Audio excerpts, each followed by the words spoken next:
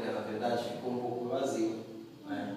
Dá pra gente, na verdade, aplicar uma técnica chamada New York Blues, né? Que você já ouviu falar sobre blues, a palavra blues, ou até mesmo o estilo blues. O estilo blues, na verdade, eu vou dar uma breve resumo histórico do blues. É de origem vocal, tá? É de origem vocal. Antigamente os negros eram amarrados em 10 em 10, né? Cada um numa fileira, e eles tinham um idioma chamado a língua crioula, né? Eles falavam da forma deles crioula. E os brancos, na verdade, eles não entendiam o que eles falavam, né? Então eles eram calados, eles não podiam falar nada, tal, porque aí eles poderiam estar tramando alguma fugida ali ou fazer alguma coisa ali. Então o que aconteceu? Eles não podiam falar, eles cantavam, né? Em forma de murmúrio, sofrimento, aquela coisa toda e tal. E aí é onde, na verdade, eles eram chicoteados, né? Eles eram chicoteados de forma que amarrado 10 e 10 era tipo um... né? Você imagina o barulho de chicote estalando, né, nas costas dele. Então, tipo... e tinha aquela parte de murmúrio, né? Hoje é muito usado, na verdade, no coral. Mas aqui no nosso estilo blues, a gente pode fazer assim, ó.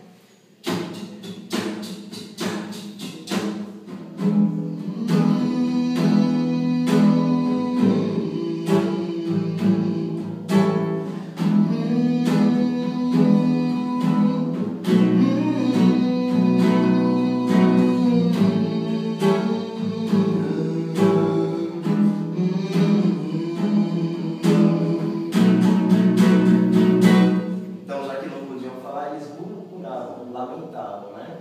Isso aqui é mesmo um exemplo da primeira técnica que a gente pode aplicar nessa introdução que eu acabei de fazer aqui nessa harmonia, tá? Vamos fazer?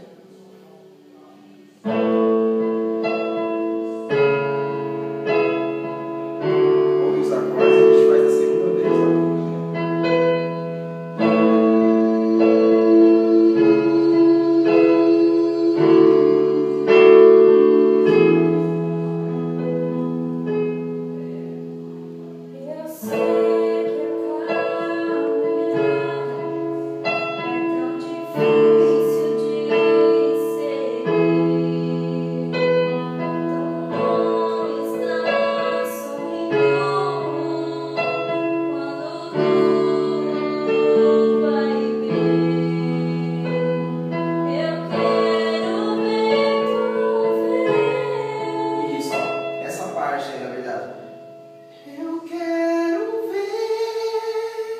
Você busca, na verdade, uma tonificação e um pouquinho de vibrato e um pouquinho mais de sustentação. O legal é que você tem o auxiliar da nossa respiração, que é o diafragma, né? Na verdade, o diafragma, o que é o diafragma? É o músculo. Quando você inspira o ar pelo nariz, em boa quantidade, você armazena esse ar no diafragma. Por isso que muitos erram, às vezes, ao respirar, ao fazer términos de vogais, né? Ao invés de sustentar aquela vogal, deixa cair a nota. Então, é importante que você também, nessa sustentação de notas, de vogais, você trabalhe um pouquinho de ar na voz, um pouquinho de vibrato, e conforme for a vogal, você vai fechando a boca e vai guardando o som, só que de maneira afinada, dentro de você, tá? Você vai sentir até aquela vibração sonora dentro do seu corpo, tal, tudo. Isso, na verdade, é normal, ok? Vamos lá de novo?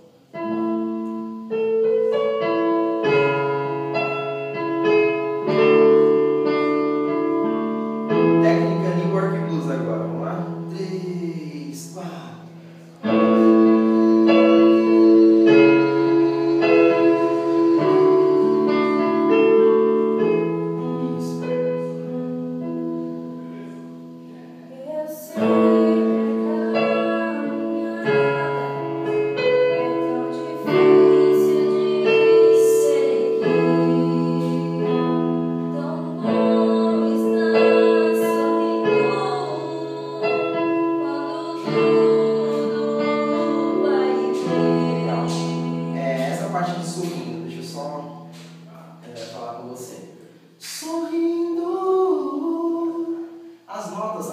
que quando se trata de melisma, é claro que sim, tem muito melisma, mas tem apogiatura. Né? Lembra que eu havia falado que o melisma é uma mistura de várias apogiaturas ao mesmo tempo? Então, na verdade, como é pouco melisma, dá para você trabalhar tranquilo na palavra sorrindo. E dá para fazer, na verdade, essa música é sorrindo. Né? Então, sorrindo, ó, sorrindo, quando tudo vai bem, tá? Vai bem. Então, assim, essas palavras em B, você vê que você comprime os lábios, né? Assim como a palavra M também, né? M, né? B, né? Bem. Chega, na verdade, soar um tipo de som nos seus lábios quando você expressa esse tipo de palavra, né? Quando tudo vai bem, vai bem. Continua. Eu quero ver. Vamos lá? Eu quero ver tua fé quando o mundo te esquecer. Lembrarás que eu sou teu Deus. Deixarás te levar. Essa palavra, na verdade, deixarás, né? É um meio também de articulação, de dicção, tem que ter realmente para expressar ela com mais limpeza no som. Aí vem a parte de clarividência, né? Na verdade, você estuda a parte de clarividência na clareza das palavras, na clareza da expressão das vogais, das consoantes, da formação de frases também. Porque tudo isso que a gente está fazendo aqui é uma junção de notas, né? Um exemplo, essa nota lá aqui, ó. Faz assim comigo.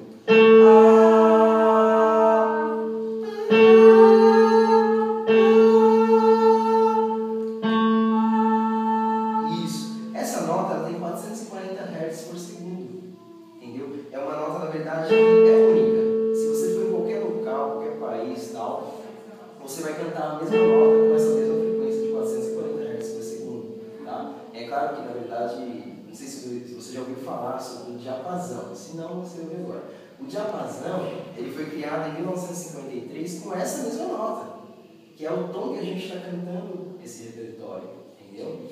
Então, na verdade, foi feito em 1953 a fim de ter um ponto de referência fixo para a afinação do quê? Solo do violão, cavaco, contrabaixo, guitarra, da nossa corda. É um instrumento que tem que ser bastante cuidado, né? Na verdade, bastante, não beber várias coisas de lado, coisas assim que, na verdade, você já deve ter conhecimento disso, né? Então vamos lá, ó. Deixarás-te levar.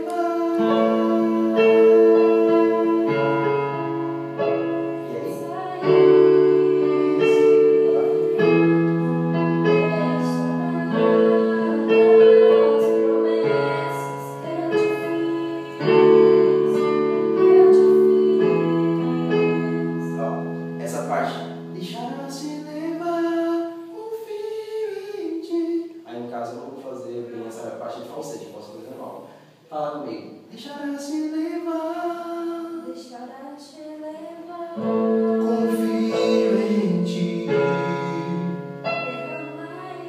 Venha a mim descansar, né? Venha a mim descansar, né? Então, venha a mim descansar. Vamos lá? Deixarás-te. Vai lá. 3, 4. Deixarás-te levar. Confio em ti.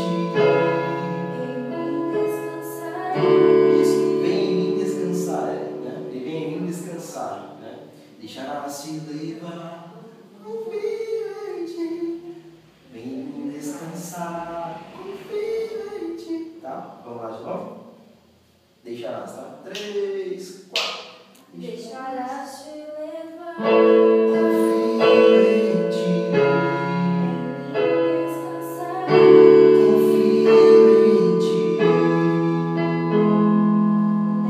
lembrarás das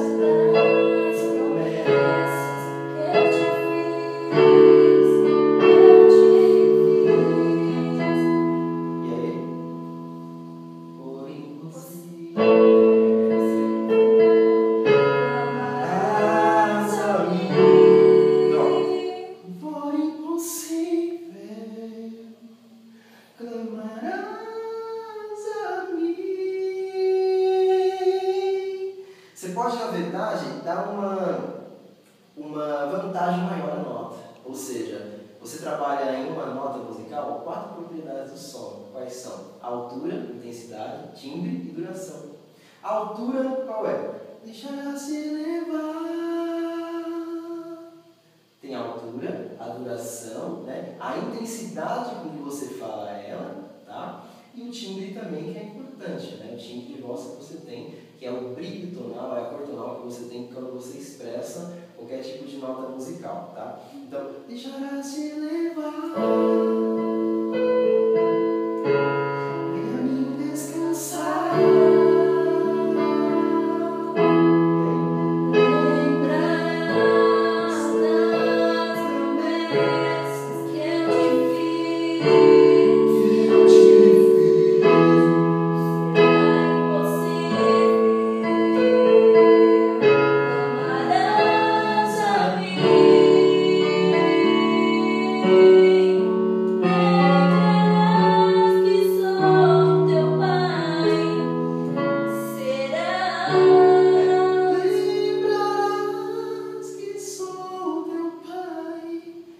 Cada expressão de consoante misturada com vogais, tal, na verdade é feita com bastante carinho, né? Vamos dizer aí, voltando um pouco da parte da clarividência, a clareza das palavras, que isso vem através de você mesmo se autocorrigir com o tempo e eu corrigindo aqui falando com você também.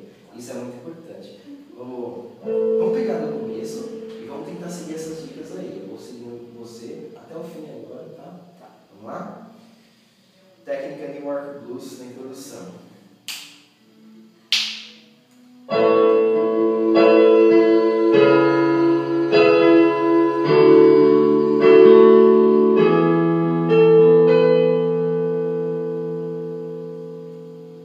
Eu sei que a caminhada é tão difícil de seguir, é tão bom estar sorrindo. Isso, faz comigo. Vamos trabalhar lá.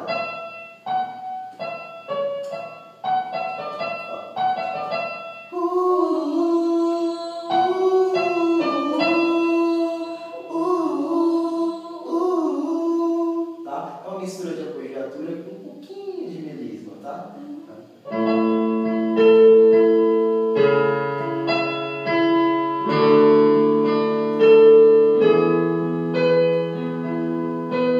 Eu sei que a caminhada é tão difícil de seguir,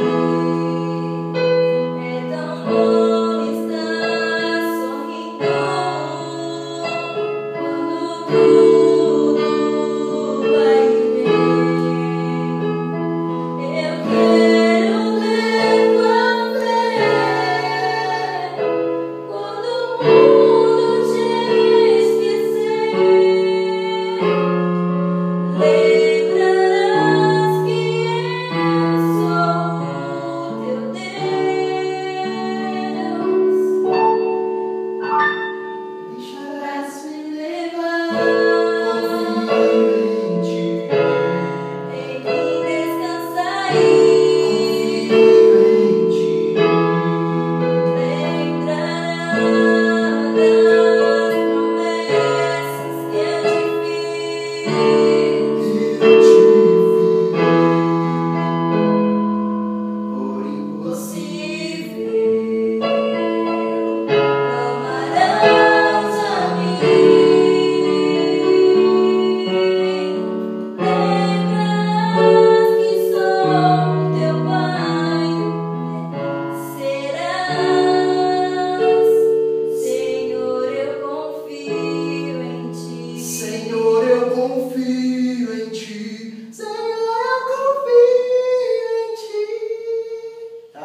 Isso, na verdade, com o tempo, na verdade, você vai trabalhando isso, se autocorrigindo e também trabalhando a limpeza das cordas vocais também, né?